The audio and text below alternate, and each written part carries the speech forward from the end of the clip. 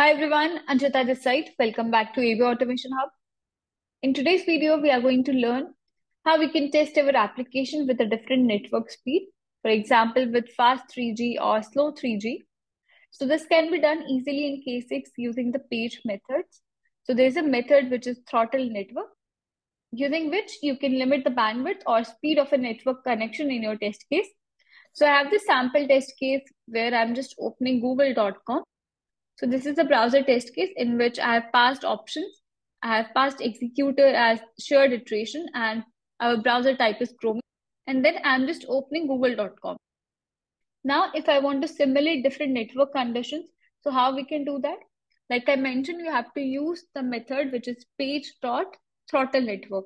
So I'll just write over here page.throttle network. So if you want to test for the commonly network profiles, what you have to do? You have to import network profiles from this browser module. So just go over here and write network profiles. And inside the throttle network, you need to provide your network profiles. So there are three profiles available with this network profile. One is no throttling, which is the default before applying any network throttling. Second one is the fast 3G. Third one is the slow 3G. So let's run our first test case with the slow 3G network. So you need to pass over here like this slow 3G. And now this will emulate your slow 3G connection. Let's go to terminal and let's run this test case and let's see. So you need to run this command, which is K6 browser headless false, run your test case name. So we will run this in the UI mode and we'll see the application getting launched. Now let's run it. And with the slow 3G, you see how slow this is opening the web application. It is loading google.com with the slow 3G network. So it is actually emulating how your web application will perform with the slow 3G network. Fine, it is still not loaded, you see, it's still loading. And over here in the result summary, you can verify if there is any failure. So you see request failure is 0%. There was no failure. What is the request duration? What is the minimum duration, average duration, and P90, P95, you can measure all this from the result summary. Now let's do one thing. So let's try to emulate how it will work when we have a fast 3G network connection. So let's rerun our test case. Now let's see. You see how fast it is loading? So we can actually emulate both the behavior, how it will work in the slow 3G network or how it will work in the fast 3G network. Fine. And over here also, again in the network summary, if you see, request failure is 0%.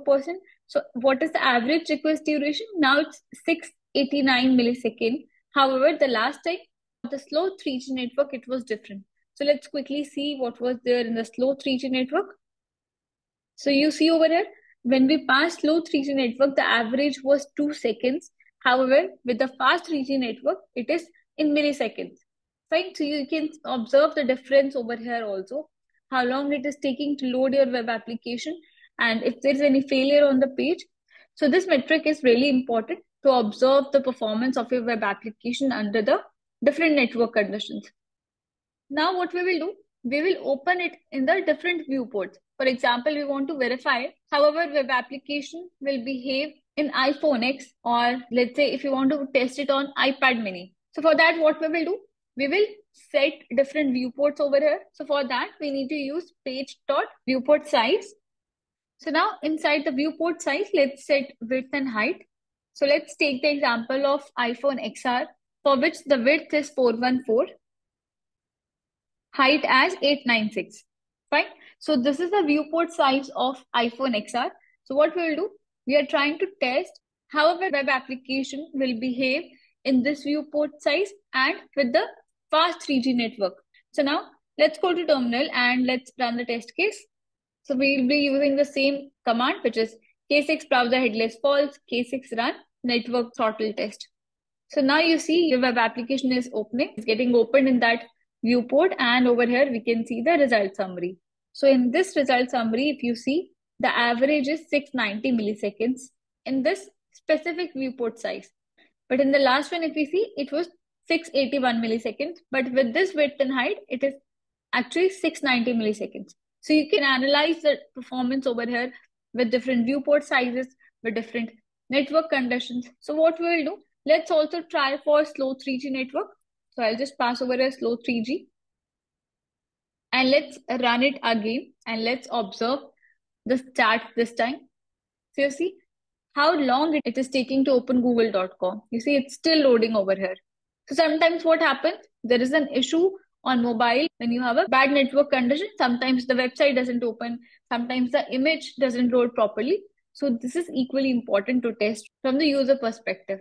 Now this is also done. You can see the request duration. This is 2 seconds. However, the last one was 690 milliseconds. You see over here, you can clearly see the difference, and request failure is 0%. Sometimes what happens, your website also gets crashed. If you have a very poor network condition, the application doesn't load properly.